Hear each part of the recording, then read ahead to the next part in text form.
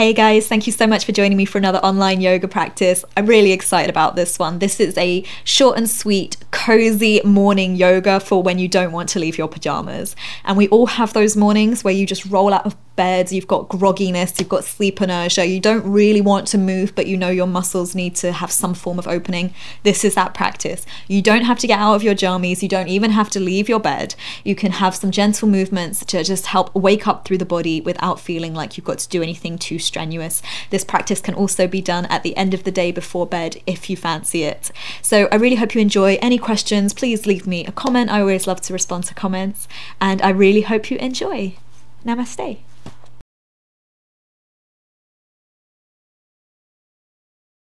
Okay, welcome everybody.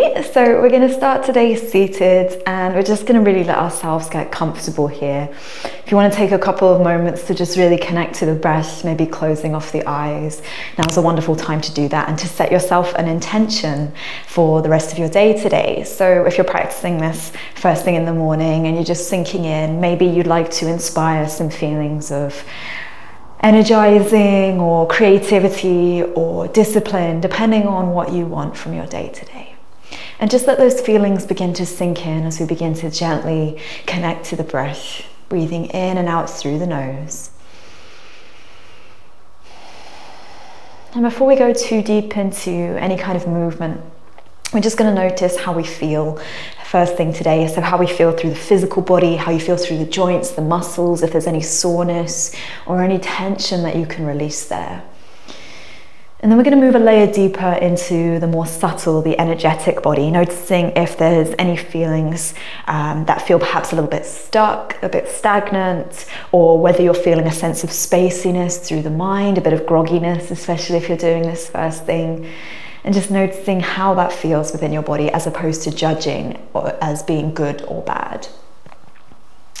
And then we move even deeper into a layer of the emotional body, the mental body, and noticing how we feel within our minds today, whether the thought patterns are quite angry or whether they're feeling quite positive or whether they're feeling quite judgmental over the day.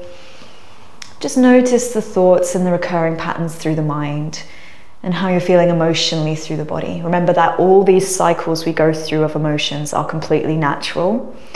When we find the real benefit of yoga, we can begin to let go of those thought patterns, choose what works for us, and let the rest go. So you can keep your eyes closed if you feel comfortable here. We're just going to start up with a little bit of gentle movement. So we're going to start by interlacing the fingers behind the back, and we're just going to take a little chest expansion. So you can draw those fists down and away to the earth, lift your heart, lift your chin, lift your chest, open through the front body. And then bringing your spine back to neutral. As we exhale, we're going to bring the fist back towards the right hip. So just resting on top of the right hip bone here as your right elbow draws in towards the left. And if this feels good, you can stay here, or you can release your left ear down towards your left shoulder and find a little bit of space through the side of the neck. Just notice how that feels first thing. And then inhale, we're going to come back to neutral, reach those fists back. And then as we exhale, we're going to bring them over towards the left hip. So drawing that left elbow in. Just finding that bit of space. If it feels nice, you can release your right ear down towards your right shoulder. Letting that left shoulder blade be heavy, creating space between the shoulders, the neck, all the way through to the space just below the ear. And noticing how it feels to breathe. As we inhale, bring ourselves back through center, reach those fists back. And as we exhale, we're going to begin to fold forward, reaching those arms up and over. So maybe they just begin to peel off the lower back. They don't have to reach all the way down. Maybe your forehead or your chin reaches towards the earth. But remember, we're still warming up through the body here. So just finding a little bit of movement. And then as we inhale, lead with the fists, come all the way back up to an upright position through the spine, release the bind of the hands, and we're going to take some nice seated cat-cow with cactus arms. I find this really opens up through the heart in a nice way. So we're going to inhale, we're going to bring the arms into a cactus position, elbows bent 19, palms open as we lift the chin, lift the chest, feel your heart expanding.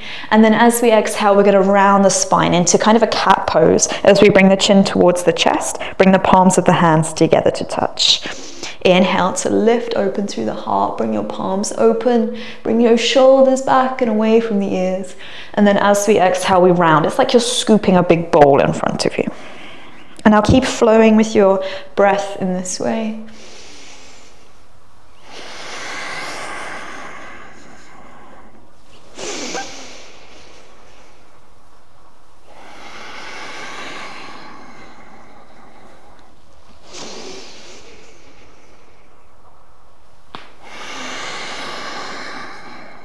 One more round.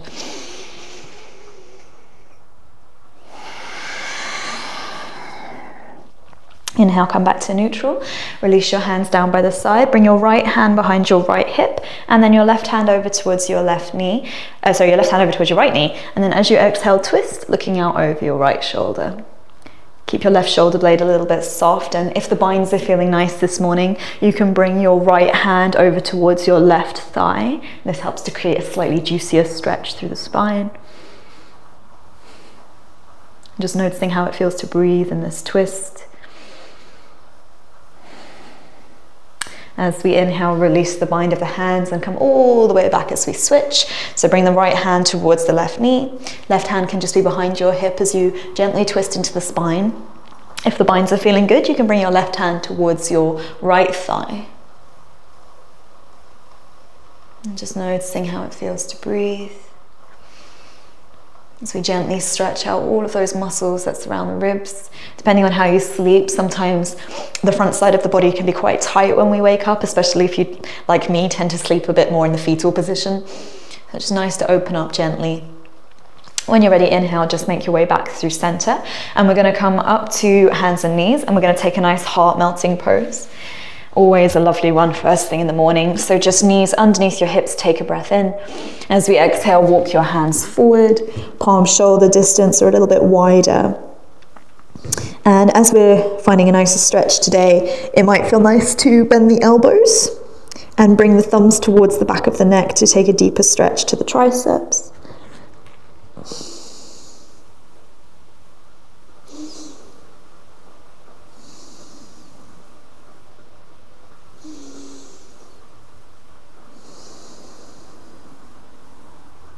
And then extending your arms out long, gently, we're going to walk our way all the way back up. Lovely. And we're going to come into a low lunge. So you're welcome to come at this from a down dog if you find it preferable. Otherwise, we're just going to step that right foot forward, find a nice side to side motion just to really allow those hips to gently open. And you're welcome to stay here in a runner's lunge with the hands to the either side of the right foot. Otherwise, we can come up into a low lunge. And if you have a block or a support, you're welcome to bring your right hand down towards the block. Otherwise, you can just let your right arm be heavy. If it feels nice, you're going to inhale, reach your left arm up, and then bending at the elbow, bring the palm of the left hand towards the back of the neck as we gently side stretch over towards the right. Let those hips sink low. And this powerful side body stretch. As we inhale, we make our way up. It might feel nice to reach through the arms. Just take a little heart opener here. And then as we exhale, plant the hands down to either side of the right foot. And we're just going to move into a half splits. So you can take this slightly more dynamically, just gently opening up through those hamstrings. And remember, you can always bring your hands to blocks if it feels good for a bit more support. Play around with the pointing and the flexion of those right toes.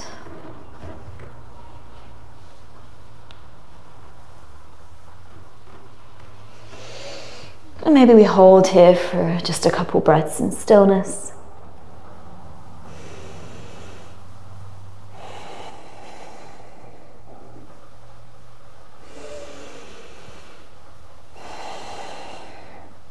And then then gently bringing the right knee forwards, come back to low lunge, and we're going to make our way into a pigeon pose, excuse me. So heel toe the right foot over towards the left wrist as you release your right knee down, and then you just charge that left leg back so your hips can release down either to the block or towards the earth. If you have a cushion or if you're doing this from your bed, you can also use that. It's fantastic. I'm going to take it slightly differently today. We're going to take a little snaking pigeon, which I really enjoy. So we're going to tent the fingers nice and wide to either side of the hips, and we're just going to start with a little back bend. So lift your chin, lift your chest, open your heart, see if you can find a bit of extension here through the spine. And then as we exhale, we're going to come forwards, and we're just going to snake from side to side. So it's a little movement into the shoulders. And eventually we come all the way down, and then once you come down, you can kind of ride the wave all the way up the spine. Lift your chin, lift your chest. As we exhale, once again, just kind of snaking your way down, noticing if there's any points along this transition that feel especially nice. And you're welcome to hold there for a little bit longer.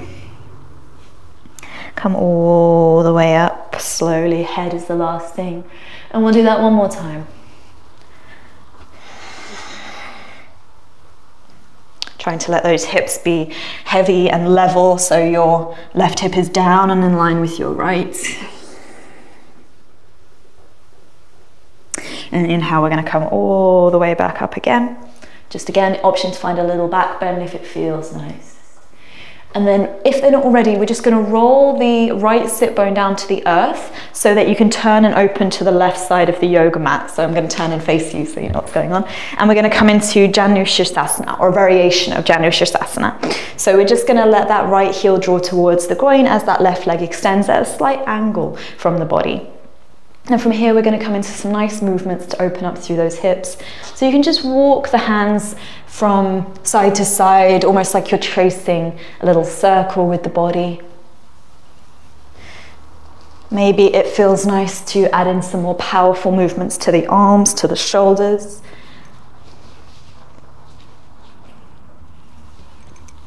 And one of my favorite poses, which you're welcome to include if you'd like, is to use the hands to help elevate those hips. And I find that this creates a beautiful stretch through the entire front side of the body. But if this is too energizing for you first thing, you can skip it.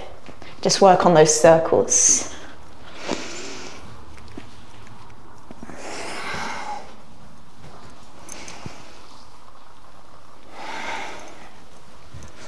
And then when you come back through center, just gently sit those hips down. If it feels nice on your exhalation, you can just walk those hands forwards.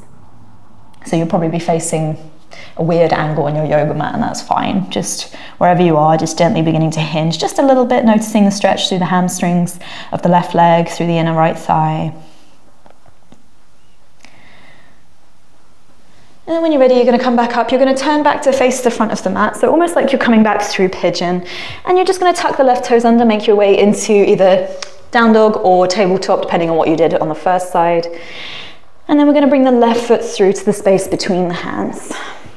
So starting in our runner's lunge, just gently opening up those hips. Noticing how that feels. And you're welcome to use blocks here, especially if your hips are a little bit tight first thing. If it will feel good, you can come up to low lunge, either interlacing your fingers over the left thigh, or if it feels good, you can release your left hand down to the block or to the earth if it reaches. And moving into a side stretch, if it feels good, reach those right fingertips up. As you exhale, you have the opportunity to bend the right elbow as you gently side stretch over towards the left. So this is a powerful stretch through the entire right side. Keep your navel drawn gently in and up to support the lower back so you don't get any back pain here. And this can also be done with your left forearm to the left thigh.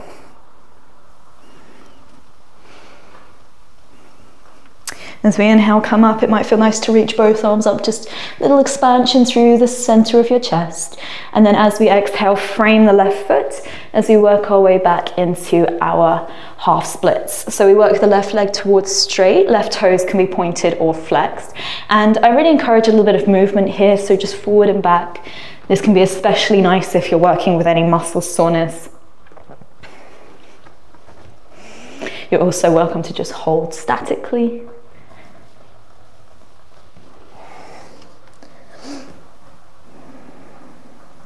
Just let your breath regulate.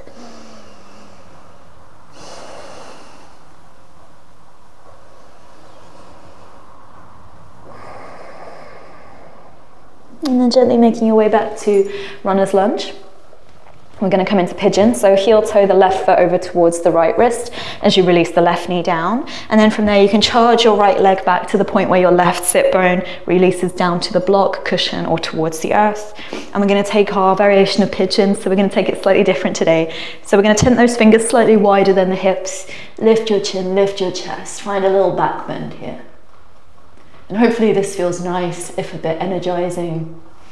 And then as we exhale, make sure you tent those fingers nice and wide. We're going to kind of snake our way down. And you're welcome to hold in any positions that feel like a nice release. And we're going to come up like a wave. So your head is the last thing to come up. Exhale, begin to kind of shimmy down. Bring the movement into the shoulders if that feels nice. Inhale, roll up like a rag doll.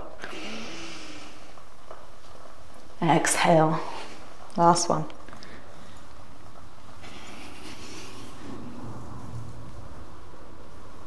Inhaling. And this time, if it feels nice, you can take a little back bend again. Lift your chin, lift your chest. Bring yourself back to neutral. Sit the left hip down to the side as we revolve into our Janushirasana on the other side. So just finding that gentle angle. And we're going to take those same circles on the other side. So you can just draw the arms into little circles, semicircles. Find that this feels really nice for just gently waking up through the arms, through the shoulders, as well as finding soft mobility through the hips. But if you feel good here, you can begin to find a little bit more movement. Sweeping the arms. Imagine you're just kind of clearing any of that bad energy that you brought with you from the night before. Just get rid of that. And you can use the hands to help elevate those hips on either side, one side, both sides. Or a combination. And then just gently bring yourself back to neutral. And then you can just hold here with your hands in front or gently walk your forearms forwards. Feeling that gentle release through the right hamstring.